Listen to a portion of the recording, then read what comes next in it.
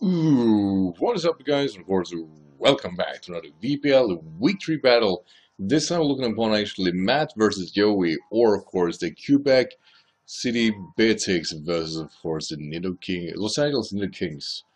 And yeah, starting out, Matt's team is as follows: Halucha, Raichu, Volcanion, Cacton, Registeel, and KECLEON. So definitely a very interesting team and really interesting synergy in general. And have two water absorbers is very good. Consider of course the offensive Pokemon that they are gonna face off against, which of course being the Seal Valley, which can be any typing. Celebi, Alolan Raichu, Tapu Fini, and of course the Pizimian and the Licky. So, sure at it. It looks like how Lucha could do really well once, of course, Raichu is out of the way. Then again, Raichu could be offensively checked, but of course, you turn in mind. Other than that, I actually don't know. I actually think this is a very fair synergy towards both teams. Definitely tough for both of them to break apart. Though I really want to see Cacturn in action. That's my first initial thought. Like Cacturn, really awesome. Thank you for that. And of course, KECLEON can be really interesting, mainly of course, if it is offensive or if it is defensive. If it is offensive, it can do heavy amount of damage, of course, towards Raichu and Celebi without any issue ever. Plus, he learns that you believe Young Shot and can deal with Tapu Fini and it is specially defensive. If it is the defensive side, then you're just going to go for Stealth Rocks in general, and of course have Shadow Sneak and stuff like that. Though it's very likely with of course Bridges Seal in mind that that's going to be the of course Stealth Rocker of the game. And Joey does not have any Stealth Rocker on this team. I don't believe Celebi gets that. I could be wrong. But anyway, with all this in mind, let's see actually how this battle went. Should be said though, Matt this time is at -2, have 2 losses behind him, and Joey has 1 win and 1 loss. So it's going to be a very interesting game for both of them. So it's going to start, Matt's going to start with, of course, Hersey Hawkins or the Howlucha, as we're going to see Seal Valley lead here. Could it be Seal Valley ground? That's the question. And it's a 35-turn battle, so it's really interesting because they're, of course, offensive Pokemon that they are bringing. Let's see, gonna go for a U-turn. Clearly, with of course Knights in mind, he's going to be faster, and that did a lot of damage actually. Gonna start go to Don Mario. That's the Raikou, right? And it's going to naturally faster, definitely. But we have the big question: is it ground or is it something else? As we're gonna see Ice Fang. Interesting. Wow, that's an offensive Seal Valley. That's definitely an offensive Seal Valley. I wonder if it is electric. It could very well be electric, actually. We actually don't know. I mean, he's going to send in Hersey Hawk again. Are we going to see a multi-attack here? Possibly, of course. Goes for Flame Charge, alright? So things get scary, and scary definitely faster. So now he's able to outspeed. This means the Ice Fang will be a lot more damaging. And now he does outspeed even. Ooh. Ooh, and here comes the high jump kick. Alright, is this a KO? It is. We never find out the typing. Could very well be ground, stated at least. But that did a lot of damage. That definitely did a lot of damage. And money comes in, which was the Pizimian. Pizimian could very well be, of course, scarfed. And I do believe that right here, losing Howlucha could be very devastating for Matt. That's a very devastating loss. Then again, there is no real switch in for, of course, a close combat from a Pizimian. As, of course, KECLEON is going to come in. Most likely go for Shadow Sneak here. Just to be able to get the protein going on. As a Gumbo. Oh, dear God. That's the name we're going with? That's the name we're going with? Alright, so Fake Out. Nice. And it does fair damage. I do understand, by the way, why he brought a Gumbo. Because Matt has access to the likes of, I do believe, Gigalith and Excadrill, so those are really dangerous Pokemon we're dealing with. As Sora comes in, who is of course being Tapu Fini. Now, no, of course, Hazard can be sets off, or not Hazard. I mean, no, what do you call it? Can't remember. Status on any Pokemon. Anyway, Protein Rain Punch did just about nope. And clearly it is offensive, but it's not going to be able to outspeed, so it has to switch out. So, nice to see both Fake Out and Rain Punch. Good combination of move. It is very likely that it will have or Poison Jab, I think. But of course it's going to switch out. With no way it's going to take a Moonblast. Alonso is going to come in. And that is a very, very good check for, of course, the Tapu Fini, who sets up a substitute. Now, here's the thing. Volcanion gets Sludge Wave and Sludge Bomb. We should be able to break apart this without any issue, as we see Calm Mind. We do see Calm Mind. This could be scary. This could most certainly be a scary situation. I would definitely have been stressed out had this happening to me. As he goes for his... Sub up! Okay, so he's gonna be at +2. The question is he able? Because both of them clearly has been thinking they resist each other's stabs, therefore could be able to set up here. The biggest issue is that Volcanion cannot set up Calm Mind. Tapu Fini clearly can. He is forced to go for a Sludge Bomb, hoping that breaks this up. And I mean, even at that, it's a gamble now. It's truly a gamble. Sludge Wave, great. Did optimize for the better play or a better move. As please break the sub. Oh, dear God. Did it break? Did it break? Yay! It's not over. It is not over. Though, damn, he really has to go for it. He really has to go for a Sludge Wave. And Joey most likely must go for a Calm Mind to be able to, well, stop this notioning from happening. But it clearly is a tougher situation now. He just optimized for the Calm Mind again. That's the best play to go for, mainly because, well, let's face it, he wants to be where he won't be able to break the sub. As he goes for the Sludge Wave, and we're gonna see now how much damage it really does. And that looks to be not in range to break it. But it still does a lot of damage. We're at +3 now. That's not doing a whole lot. Now here's the thing, he could keep going for Calm Mind stuff. I don't think it's necessarily anything that stops him from doing so. But now he can't get poisoned. Now he can't get poisoned. What's this over a substitute? It does slowly is falling though. I mean, substitute clearly does take 25% after all. And eventually Sludge Wave will run out too. Let's see. So we're gonna get all the text again. It's super effective. Substitute faded. Ah, it's tough. Question is whether or not that's a roll. Question is whether or not that is a roll. And I mean, Matt can't do anything else. He has to go for offensive. He has to keep attacking. He has no other option here. He really has no other option. As here comes the Moonblast, so he's gonna try to break this up, or try. It's gonna break it. God damn it! +3, please. So I think that's the right series of play. I've probably gone for another Calm Mind. As here's a Sludge Wave, and oh dear God, I mean it's there we go. That's a wrap. That's why Fini didn't win this matchup. That's for sure.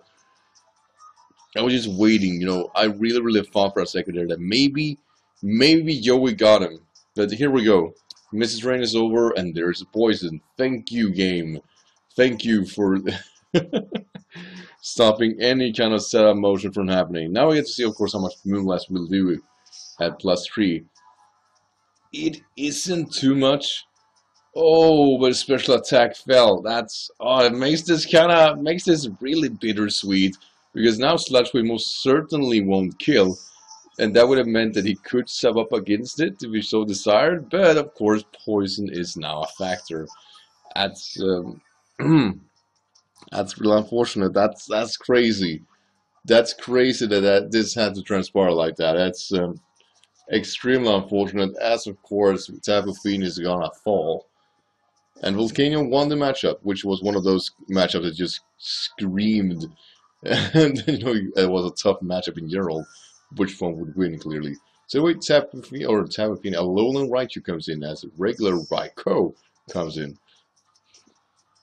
So Thunderbolt, Volt Switch, most certainly Thunderbolt, and that's not a Soul Twisted, that's for sure. It did actually a lot of damage. I always saw leftovers previously. I'm being bad. We've seen too much of Tapu Fini and Volcanion.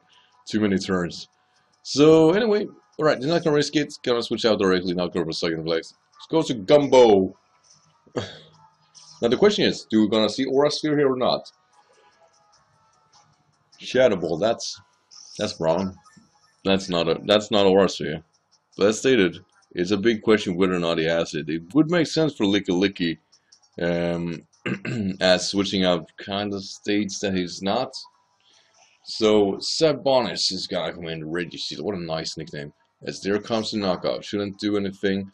But now rocks are most certainly gonna hit the field mainly because any possible default that was, of course, the Tapu Fini is now gone. Let's see, an Earthquake shouldn't do too much either. Registeel is one of those Pokemon that just are kind of hard to kill. Ah, it's a Thunder Wave. Nice. That's not annoying. That's definitely not annoying. That's a great strat. That's why people hate Registeel. It's just so goddamn tough to kill and just sabotage teams basically with, of course, the Thunder Waves. So are we gonna see not Heal Bell at least? Now the issue with, of course, Registeel is that it can't recover. It can't recover whatsoever. So it could very likely fall eventually here. Let's see, switch out, go to KG. So finally get to see Cacturne, like that's awesome. Like that's all I really wanted. Cacturne could very well get to care, of course, Drain Punch. This should do a plethora amount of damage. Actually goes directly for Sword Stance. And we haven't seen all the moves for Licky Licky, though it could very well have Body Slam. Has Ice Punch. No, I really wanted to see. No, I really wanted to see Cacturne. Fuck, that's so unfortunate in so many ways. Poor guy. So anyway, it's gonna switch out. A fake out is really obvious here. Is either that or go directly for Drain Punch, just doing the damage. Goes for knockoff. That's not bad. That is definitely not bad. That's a Scarfer out of the way, and Pessimium, much like Primeape, are an excellent Scarfer. So that's good. That's actually kind of good. Bigger question is whether or not it had Shadow Sneak here to be able to wall the Pessimium. So it goes actually to Sabonis back again. Probably gonna sack it here for, of course, a close combat, which makes sense. That's definitely the right play. It did the stuff it needed to and just kept going, and that's pretty much at the end of the day what it needs. And now, of course, KECLEON can very well come in here, go for a fake out, do a massive amount of damage to, of course, the Pessimium, as we're gonna see Raikou actually come in. And the big question is, did you have the Aura Sphere? Did ya? Doesn't need to go for it anyway, but you know, it could very likely be it. Gumbo finds his way in again, which it did. Of course it did. Alright. So Cloud9, Aura Sphere, Aura Sphere, Aura Sphere, Aura Sphere. No! Then again, I could very well understand why it doesn't have Aura Sphere. Since, of course, if it was a Rash nature, it would not be able to have speed, of course, the likes of a Raichu. So it does make sense, but it is unfortunate in a matchup where it could very well have been effective for it. So anyway, guys, we're gonna go back to, of course, the KECLEON, as he's fully paralyzed. Finally, paralyzation is taking its toll. It's great. It's awesome. It's exactly what you need. Now, the bigger question is, did he go for Drain Punch this time? The main reason I say that is because he needs to get some recovery going on. There we go. And that's what KECLEON does best. It's a very interesting mon with that in mind, as it actually does a fair amount of damage. And as stated, the bigger question is whether or not he has Shadow Sneak as his last filler move. We've seen Fake Out, we've seen Drain Punch, we've seen Knockoff. So there is one move going on, and it's going to be Shadow Sneak. There we go. That seals the fate of the Pessimium, as it's of course gonna fall. Hey, KECLEON get a kill. That's awesome. KECLEON is definitely on the radar in this kind of environment. Protean are just that type of game changer. Definitely interesting to see it going on here. As Navi comes in. Hey you! I get it. That was my impression, by the way, of Navi from Zelda Ocarina of Time. Anyway, Alonso's going to be switched in, not going to risk any possible damage. I don't believe he needs Volcanion anymore either. I mean, he did take care of Fini, and in the end of the day, that's all he really was forced to do. It looks like he could very well be able to take another Giga Drain. Even a Psychic, I do believe Alonso can take it without any possible, of course, ramification, and just spam, of course, the Fire Blast. But here is their power. That's a wrap. That's unfortunate. That's not what you wanted to see. as Volcanium will fall. That's tough.